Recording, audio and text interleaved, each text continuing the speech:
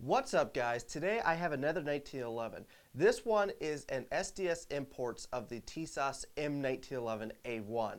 It's supposed to replicate the 1911 that was issued during World War II. Now, there's a couple differences I've noticed right off the bat. The ejection port is larger. That's more of a commercial thing, and it's supposed to aid with reliability, bigger slot for these shells to eject out of. And also I've noticed the hammer is larger. It's way better textured and it's wider. I love the markings on this side, even though that's not correct. I like the looks of it.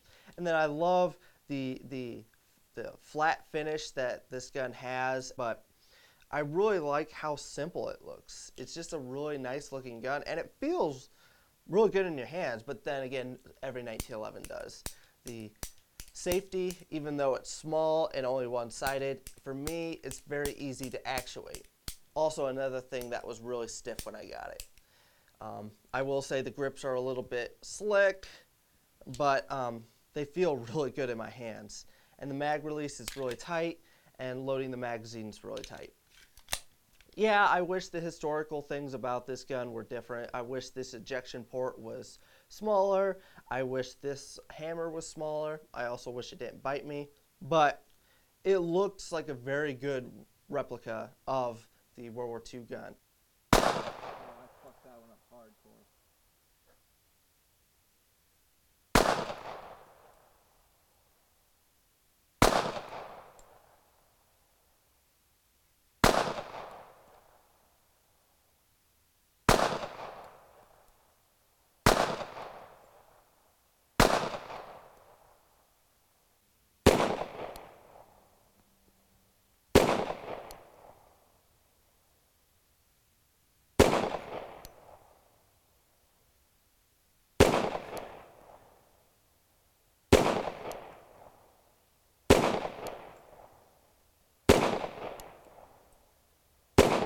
For the price point these things are going for, I'm pretty amazed. These things sell for around $339.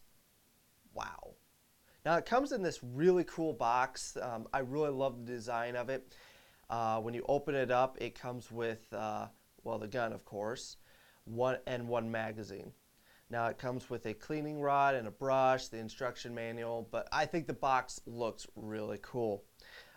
Going back to the differences, one thing I did notice when these guns were put right next to each other, which Military Arms channel made a video comparing this to the original, and that's where I noticed this difference.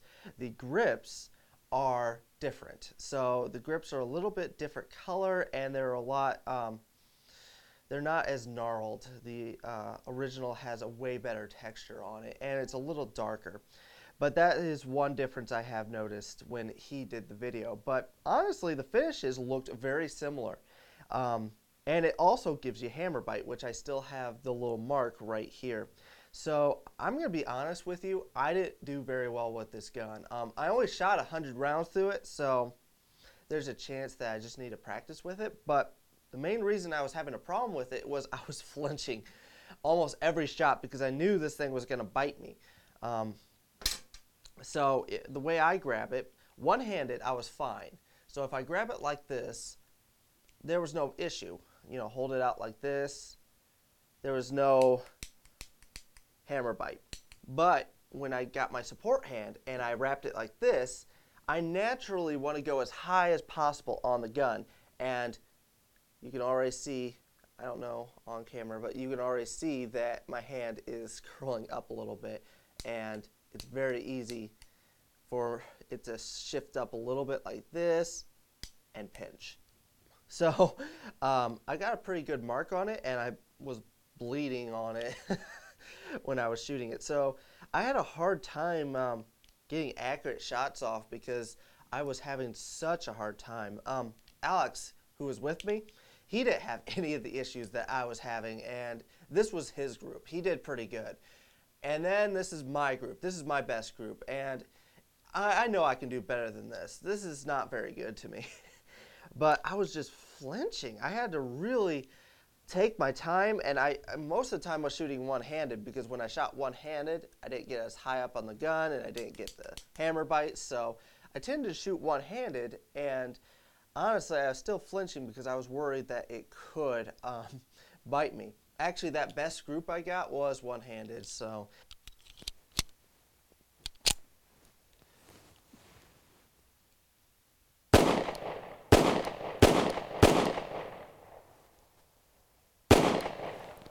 I'm already starting to get hammer bite.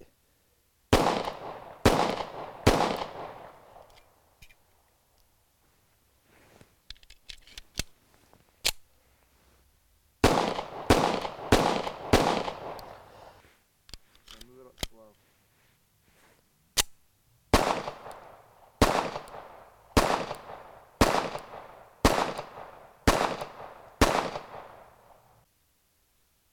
Go for it.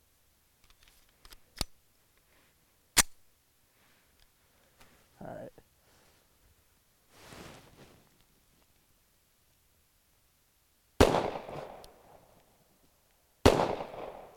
Ow. Hammer bite.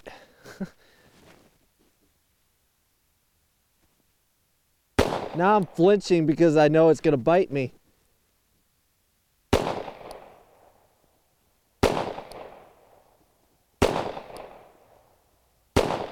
If you're used to higher end 1911s, you're going to complain about this trigger, but if you're used to Glocks, you're going to love this trigger. It's got a little bit of play, and then the trigger pull. It's not a bad trigger pull. And then the reset is really short.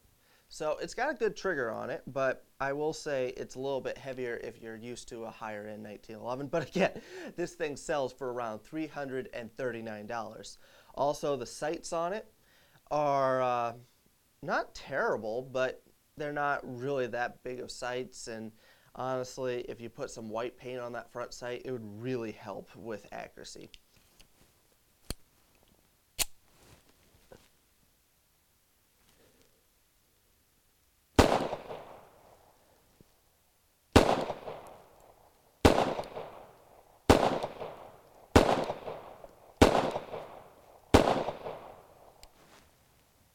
And there's an example of it biting me because I used two hands to aim through this thing. Also, this gun was extremely stiff when I first got it. So I just took the original oil out, gave it a very thorough clean, and just kind of cycled it like this a couple times.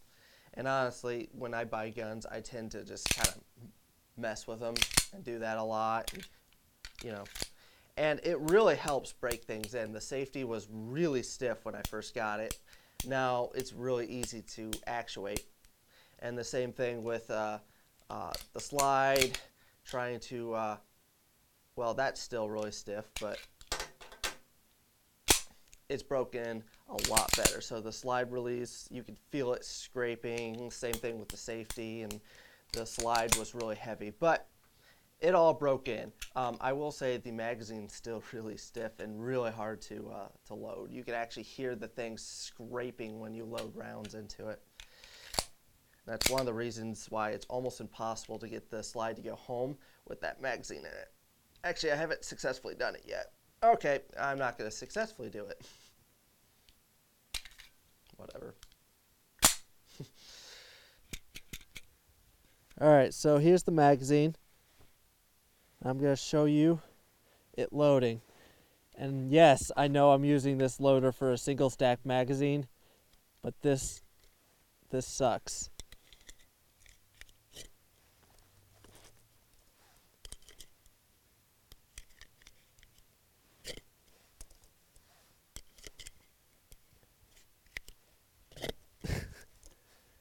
Can you hear it scraping?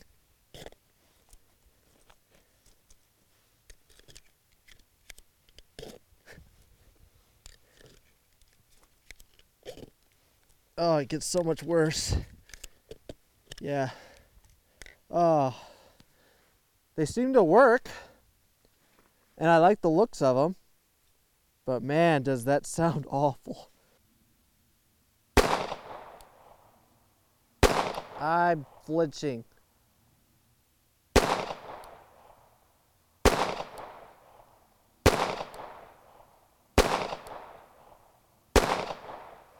But this magazine is awful to load.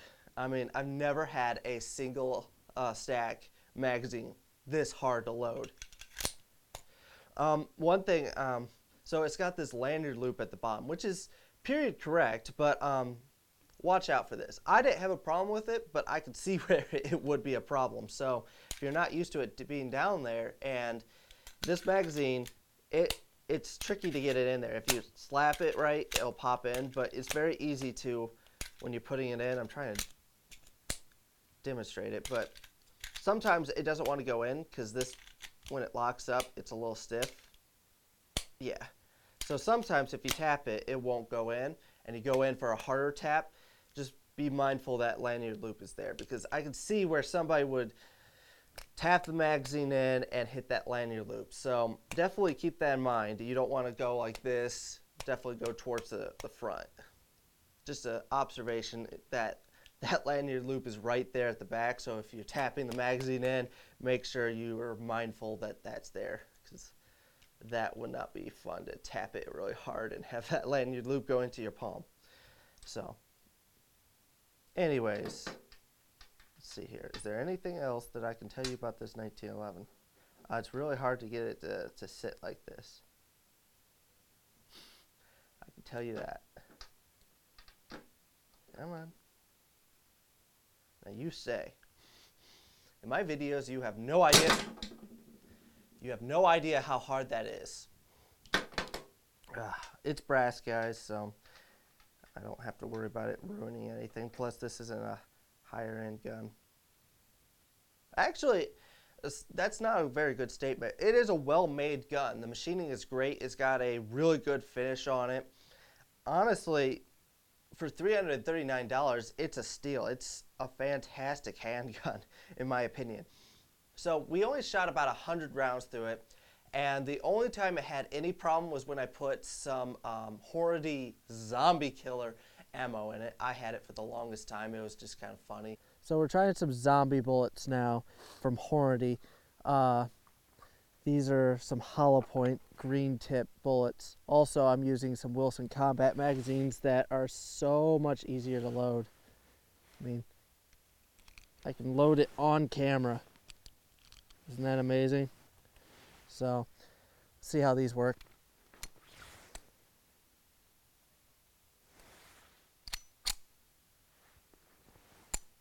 Okay. Ready? Yep, go for it. I'll blow my hand up. It had a jam. So, it's probably not going to like these.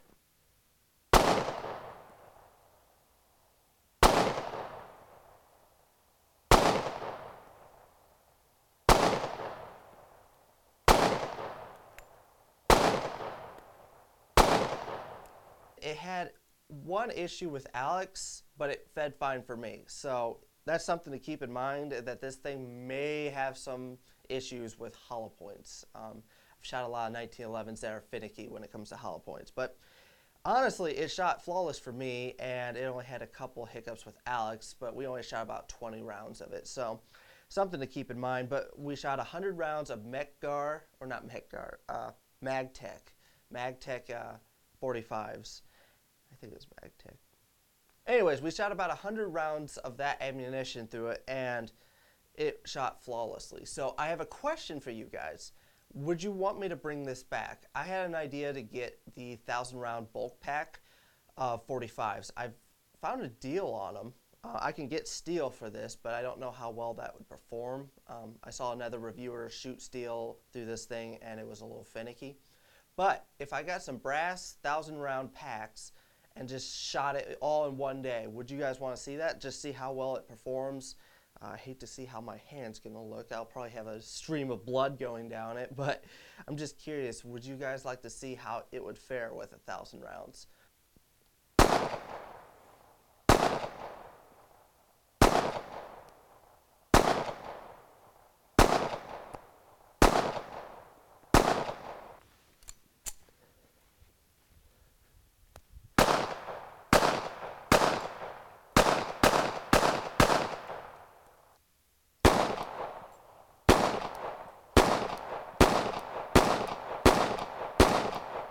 If you guys would like to see more on this gun, let me know, and I hope you enjoyed this video.